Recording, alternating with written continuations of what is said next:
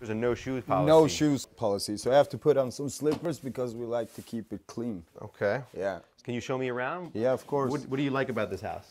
I love my grill. It felt like we were visiting somebody's house for the first time, and they were excited to show us around. So this is your room? This is my room. Wow, it's big. Yeah. Got your TV. TV, DVD, Yeah. computer, closet, clothes. I have my own sheets, everything, you know. How's the bed? Yeah, Comfortable? but the bed is comfortable. Sit. Yeah. Yeah. It's like a college dorm. Except it's not. This is a minimum security prison in Norway called Bolstøy, where Dardan is serving a 1-year sentence for drug trafficking. I have my washing machine, my dryer, and I have my shower. Brand new. Boom. So these are heated floors. These are heated floors. You don't see that in most prisons. Oh, I know. How do you think Americans will react when they see this prison? They're going to think we're crazy here in Norway. Why? You guys have another view on prison. You're like really punishing these people. It's like they're animals.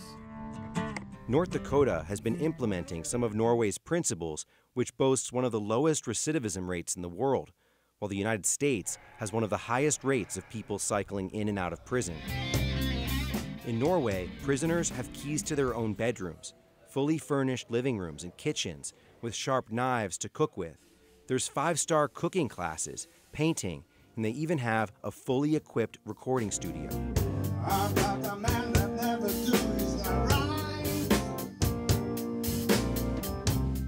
Do you feel like this is prison? Your freedom is taken from you, you know, you cannot go to the store, you cannot see your children when you want. Of course, I'm still in prison. We want them to have a normal life. We punish them by taking away their freedom, but we don't take away their life.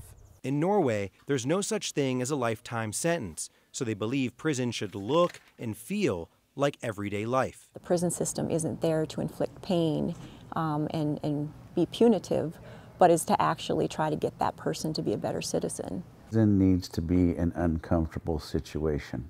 Inmates are in prison as a punishment. Sam Mitchum worked as a corrections officer for years, most recently at North Dakota's maximum security prison. He says adapting Norway principles to U.S. prisons won't work. Their country is not that big. They don't have the predatory instincts like the criminals here do.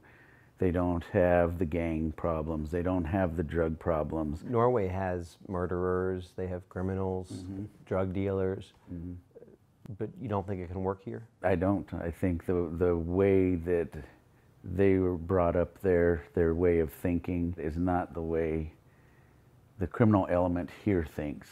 It's too soon to tell if the Norway changes are working to bring down North Dakota's recidivism rate. The new data won't be available until 2020 or later.